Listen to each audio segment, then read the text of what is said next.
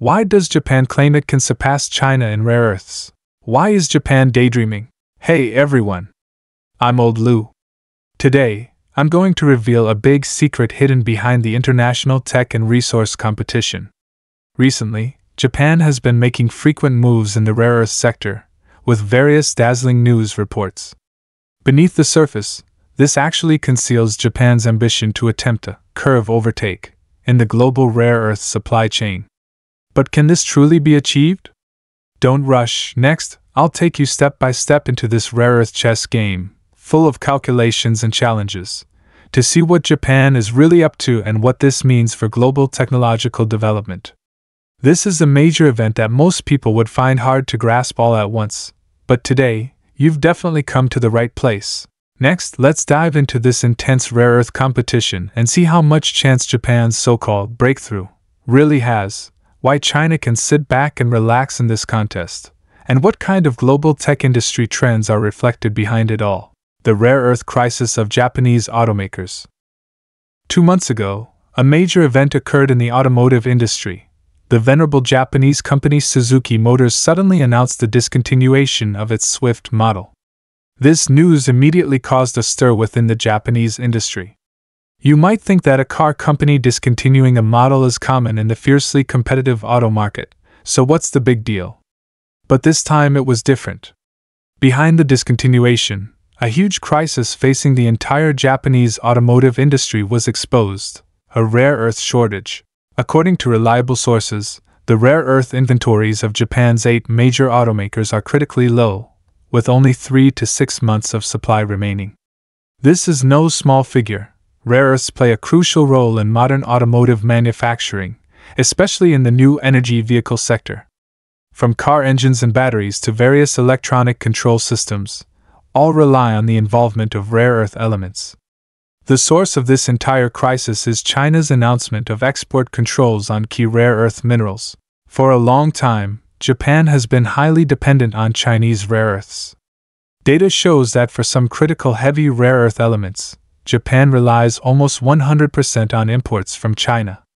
China's export control measure was like a heavy punch, hitting the Achilles heel of the Japanese automotive industry directly. Suzuki's discontinuation is just a microcosm of the difficulties facing the Japanese automotive industry. Other car companies are also precarious in this rare earth crisis. This also shows us how important the stability of resource supply is in the global industrial chain. Once the supply of critical resources encounters problems, the entire industry can be paralyzed. The Japanese automotive industry has always been known for its advanced technology and complete industrial chain, but in the face of rare earths, this critical resource, it appears so fragile. This also serves as a warning to other countries. While pursuing technological progress, it is essential to pay attention to the diversification of resource supply and strategic reserves. Otherwise, even the strongest industry may suffer heavy losses due to resource shortcomings. Japan's pie in the sky. Seemingly beautiful technological breakthroughs. Under the dual pressure of U.S. tariff wars, sucking blood from the front and China's rare earth controls from behind, Japan did not sit idly by. Instead, it quietly painted a big picture for the Americans. Japanese company Proterial, formerly Hitachi Metals, sensationally announced the development of 2 types of motor magnets that do not require heavy rare earths. This news immediately captured global attention. They hinted to the outside world that this technological breakthrough could allow Japan to overtake China's rare earth advantage and break free from its dependence on Chinese rare earths. Doesn't that sound incredibly inspiring? If it could truly be achieved, Japan would have fought a beautiful comeback in the global rare earth game. On the surface, the Japanese company's technological approach indeed addresses a pain point. Traditional neodymium magnets, during manufacturing, require the addition of heavy rare earth elements like dysprosium, Dy, and terbium, Tb, to enhance heat resistance, and these heavy rare earth elements are precisely what Japan relies most heavily on importing from China. The new technology developed by Japan uses iron oxide as the base material, employs mainstream processes for mass production, and claims to be able to directly replace traditional magnets without changing motor designs.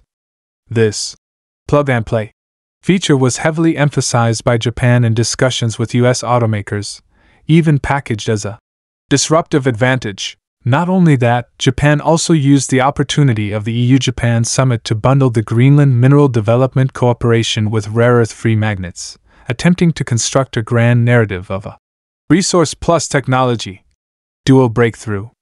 The future blueprint they depicted is reduce reliance on heavy rare earths through new rare earth-free magnet technology. At the same time, develop Greenland's mineral resources to achieve diversification of rare earth supply. This way, Japan would seemingly be able to completely break free from its dependence on Chinese rare earths and occupy a more favorable position in the global rare earth supply chain. But is this truly the case? Behind this seemingly beautiful technological breakthrough, are there hidden secrets? Let's analyze it in depth. From a technical perspective, although the new motor magnets use iron oxide as the base material, seemingly solving the problem of heavy rare earth dependence, their performance has numerous shortcomings. Experimental data shows that the magnetic energy product of ferrite magnets is only 1/5 that of neodymium magnets, meaning their magnetic strength is far inferior to traditional neodymium magnets. To compensate for insufficient magnetism, the motor volume needs to be increased by more than 30%. For electric vehicles aiming for lightweight and compact design, this is undoubtedly a fatal flaw. After all, the battery range of electric vehicles has always been a key concern for consumers, and increasing motor volume will not only increase the vehicle's weight but also take up more space, thus affecting battery layout and range. Furthermore, from a time-cost perspective, even with optimistic estimates, it would take until 2035 for this technology to achieve commercialization. Over the next decade, the Japanese automotive industry will still face the risk of supply chain disruptions. A report from the U.S. Geological Survey (USGS) directly shattered Japan's illusion, stating that even if the technology is fully applied, Japan will still need to import 60% of its heavy rare earths from China before 2030. This indicates that in the short term, Japan simply cannot break free from its reliance on Chinese rare earths. Japan's so-called rare earth free. It simply doesn't hold water in the field of high-end motors, and the so-called curve overtake is more like a carefully crafted propaganda tactic. Japan's approach is actually using a technological concept to attract US support and funding. On one hand, they demonstrate the possibility of technological substitution to the US, attempting to gain political support and joint R&D funds. On the other hand, they use the US market to share R&D costs and accelerate commercialization. However, US policymakers are likely not unaware of this. Riding the wave to overtake calculation. When the Japanese company announced it would not make motors, only sell magnets, its ambition to control downstream industries through material patents was clearly revealed. While this model can, to some extent, reduce Japan's short-term risks, it shifts costs to US automakers. Increased motor volume means redesigned car bodies, adjusted battery layouts, and a complete reshaping of the entire supply chain, and these costs will ultimately be absorbed by the market. This also leads to a hidden rift of mutual calculation beneath the seemingly close technological alliance between the US and Japan. In today's increasingly fierce global technology competition, all countries are striving for technological breakthroughs and industrial upgrades. Japan's attempt to develop rare earth-free magnet technology to break free from its reliance on Chinese rare earths is well-intentioned, but to widely promote it and try to use it as leverage for cooperation with the US, while the technology is still immature and has obvious performance flaws, is undoubtedly a risky move. This approach could not only mislead US automakers and affect the development direction of the global electric vehicle industry but also put Japan in a more passive position in the rare earth game.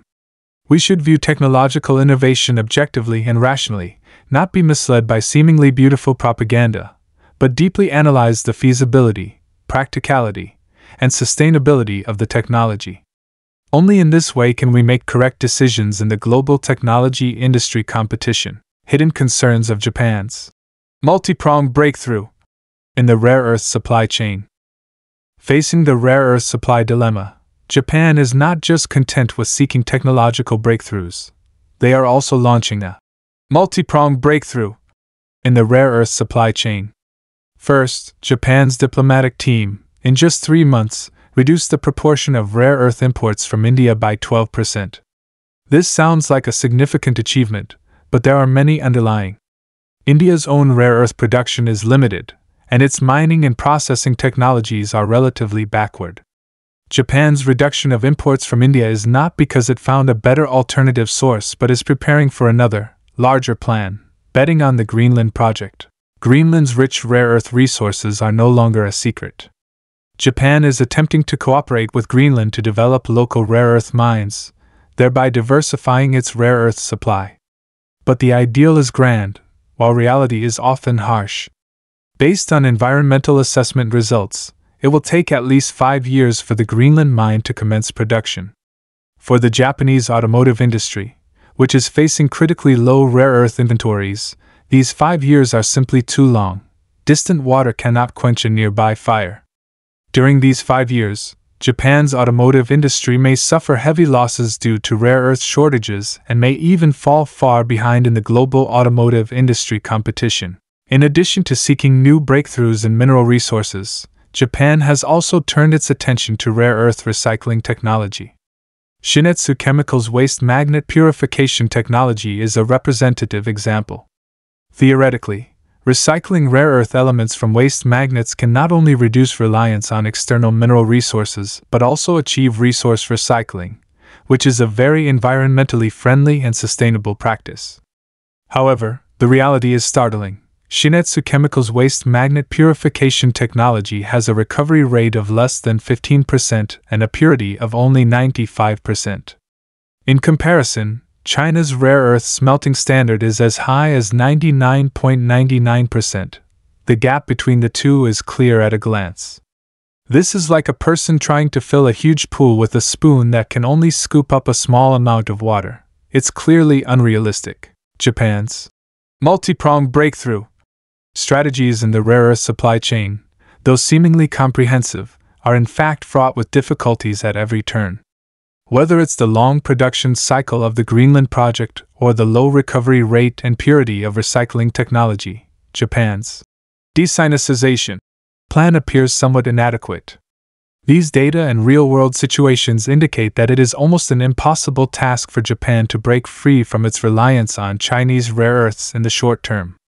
Their so-called desinacization is more like a distant fantasy. In the context of increasingly fierce global resource competition, countries are striving to build their own resource security systems. Japan's attempts in the rare earth supply chain reflect its emphasis on resource security but also highlight its dilemma in resource strategy. A nation's resource security depends not only on whether it possesses abundant resource reserves but also on its discourse power in the global resource market, its technical level of resource development and utilization, and its control over resource supply chains. In these aspects, Japan has clear gaps compared to China. This also serves as a reminder to other countries. When formulating resource strategies, all factors must be fully considered. One cannot blindly follow trends or neglect one's own actual situation. Only in this way can one remain invincible in global resource competition.